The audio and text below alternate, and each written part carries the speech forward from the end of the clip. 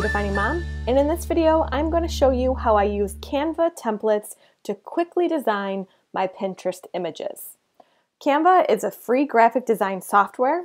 You can go to www.canva.com and sign up for free. This is my main dashboard that you're looking at right now. This is a program that many bloggers and online business users use to create professional looking graphics with absolutely zero graphic design background. I do not have a graphic design background, and I create all of my images in Canva.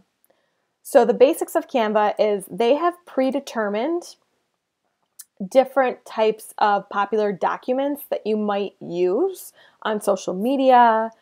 They have a ton of different things, ebooks, blog graphics, and you can also create your own dimensions. What I do for Pinterest is I always select this Pinterest graphic. The pixel size is already optimized for sharing on Pinterest. And Canva has a few free layouts that you can select from. What I usually tell people is select a free layout and modify it for your brand. So use your fonts and use your colors for your brand.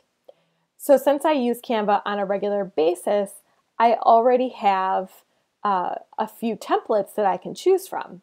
So the way I do this is this caret drop down. I can go to all your designs, and this is going to pull up all my recent designs in Canva. Right here is a pin that I created last night. And if I select that, it now pops it over into my editor. So how I would use this template to quickly create a new pin is I would go to my uploads, and let's say that I'm going to use this picture right here, this vertical picture. I'm going to drag it, and when the picture lights up, you can see you have to hover over it just right there.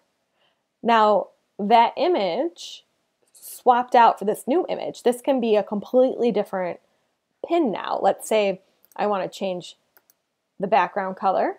I just click the background and change the color, and you can see this is my color palette.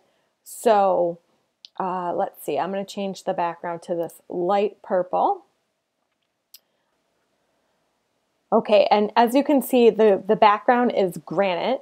And if I don't want it to be granite, I can just, while I'm highlighting the background, I can delete it, go to background, and I can select that same purple color. Now it's purple without the granite. If I wanted the granite back, I can scroll down, and I believe I picked this right here. And then when you highlight that, you just select your color again, and now I have the granite background back. Now I can change out the wording very quickly for my new image that I want to create, and I can mess with the colors and use a different brand color, but essentially I can change out an image and the text rather fast, and now I've created my Pinterest image in a matter of really minutes instead of every time I go in here having to develop a new image from scratch. So I do suggest that you take advantage of using Canva templates. I would come up with 2 to 3 variations of templates that you like and use them consistently for branding on Pinterest.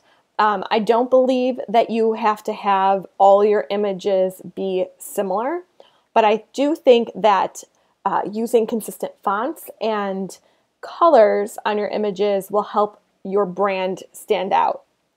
Sometimes I A/B split test and use images and fonts and colors that are completely different from my brand just to see if I can get those pins to take off, and there's nothing wrong with doing that either. You could even make templates for your A/B split tests. You can make a template that's on brand and a template that's off brand so that every time you have a new pin, you can quickly put together 2 different A/B split tests and see which one performs better. I actually do that myself, and I find this way the easiest way to create Pinterest graphics in a fast manner.